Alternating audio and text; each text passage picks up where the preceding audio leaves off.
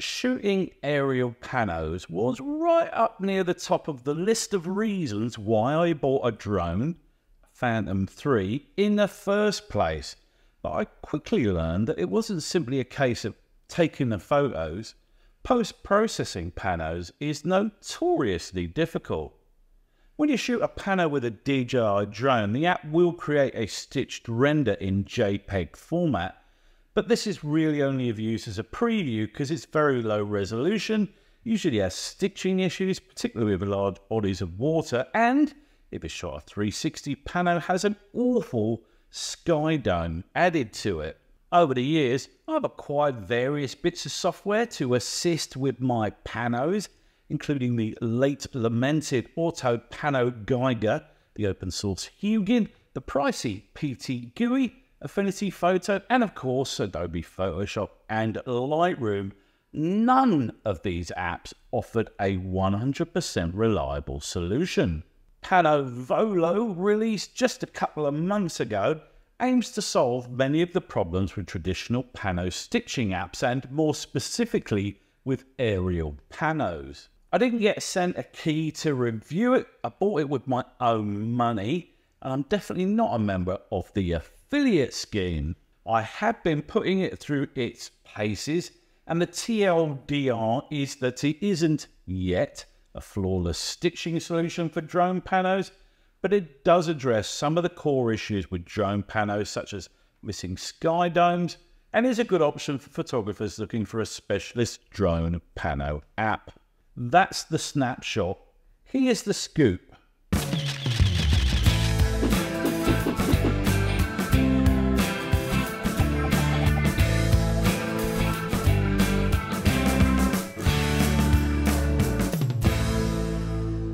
Panovolo was released in June 2024 and has gone through some rapid upgrade iterations, including the recent inclusion in version 1.7 of a fill sky feature. It's a specialized app designed specifically to stitch aerial pano shots taken with a drone and can be purchased for a single fee price of $29 US.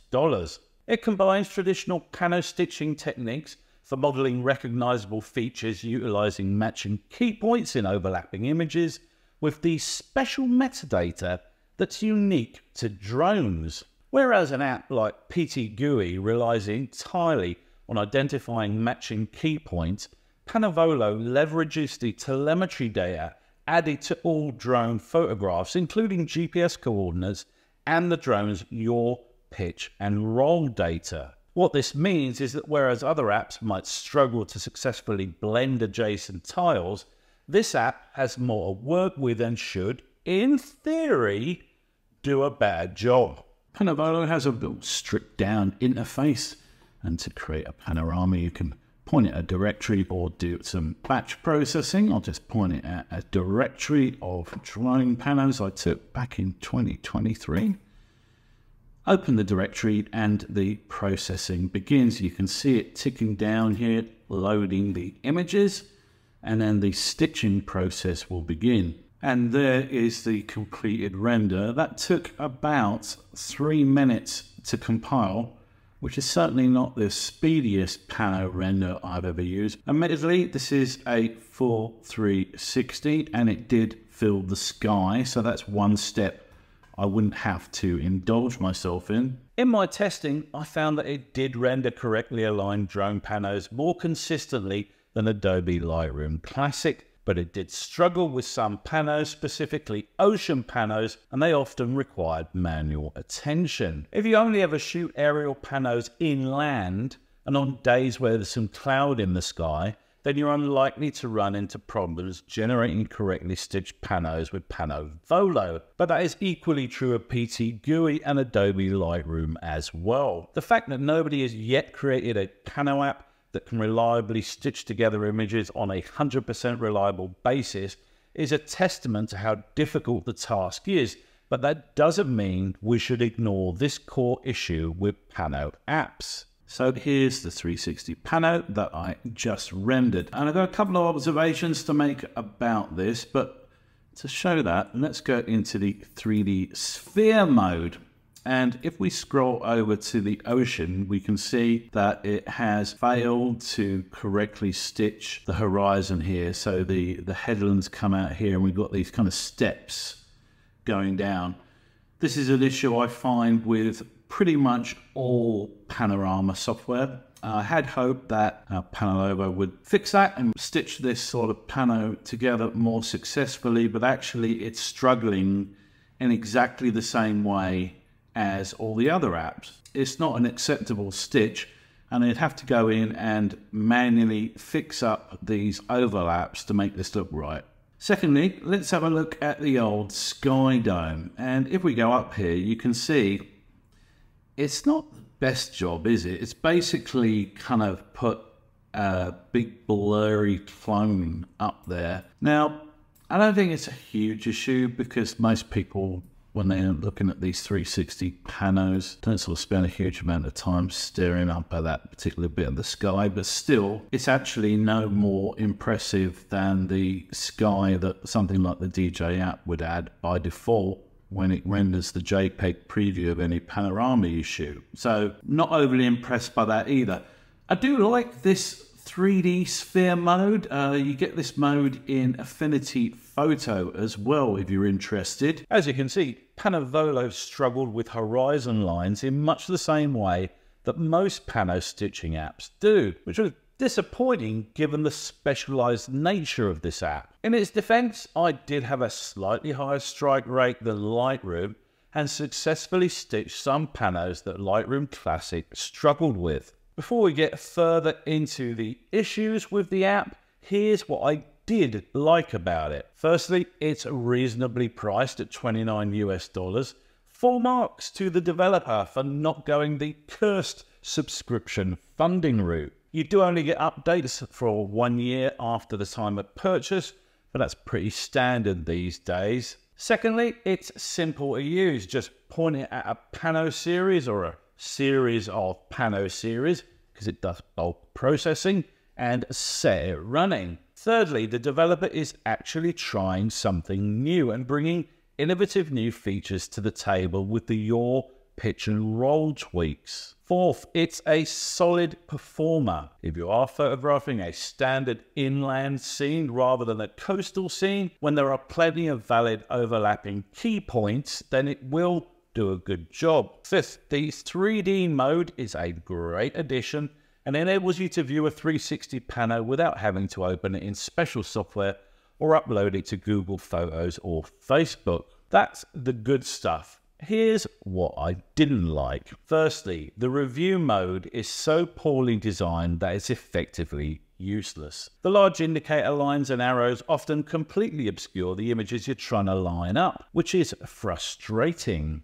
The controls for the yaw, pitch and roll are very small sliders, and it's difficult to land on the right setting because they're not sensitive enough, and you have to spend a while gently teasing the slider back and forth in order to find the right spot. Secondly, you're also left to your own devices in terms of working out which of the 4 possible candidates you need to tweak to fix any stitching errors.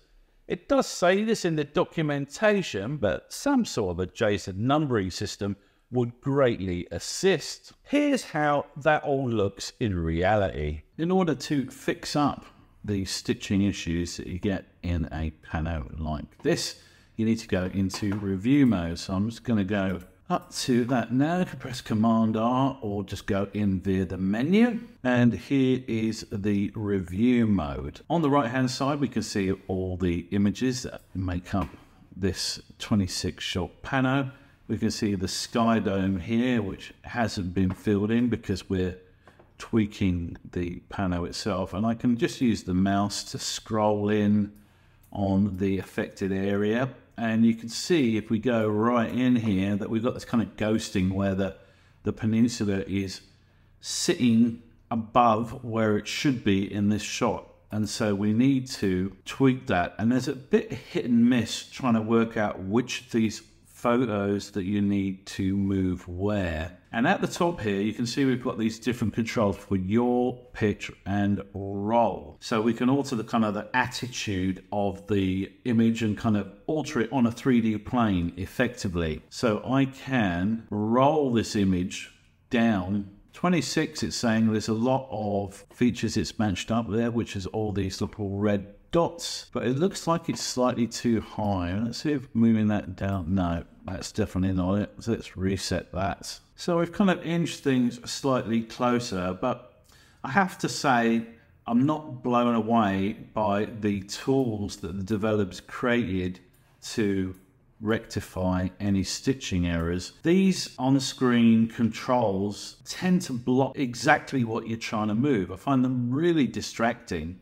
I can't help thinking that he could have come up with something slightly better. Quite often, I've done a few of these test shots now just to check the stitching issues. These purple bars sort of sit right on top of the bits you're trying to fix, and it makes it really difficult to line things up. So the best case scenario on any stitch is that the app gets it right in the first place, because dicking about with the sliders in review mode is like some weird kind of torture. And after testing it extensively, I gave up on it completely. Third on my list of dislikes is that it's not a very fast app and was taking around 3 minutes to process 26 shot panos. By way of comparison, I can do the same image in Lightroom Classic in about a third of that time. There's a lot to like about Panovolo, and I have no regrets about spending my own money purchasing it. It has flaws, particularly that clunky review mode, but the developer is rolling out regular updates, and I have no doubt that over time it will mature into a useful specialist app. It will successfully stitch most of the panos you throw at it, but like all pano apps, it struggles with the horizon line on the ocean and areas of blank sky where there aren't enough viable key points to match up the overlapping images. The review mode is a mess. If I was being charitable, then I'd say it was a good start. I believe the developer needs to go back to the drawing board and think about the functionality and the on-screen design, because at the moment, these actually impede the whole manual alignment process. All things considered, I think this is a welcome addition to the app toolkit of any drone owner that regularly takes panos, particularly large 21 or 26 shot sequences. If you recently ditched Adobe to move away from subscription apps and need a pano app in your life, then it comes recommended. I strongly believe we need to support developers like this who are 1, trying something new, and 2, charging a reasonable subscription-free fee for their app. And that will do us for this first look and review of the Panovolo drone pano app. What do you use for your drone panos? Does it struggle with stitching horizon lines and big skies? Let me know in the comments section below. If you got value from this content, then please hit the old like button and consider subscribing for more photo, video and drone related content from yours truly. Till the next time guys, Sato!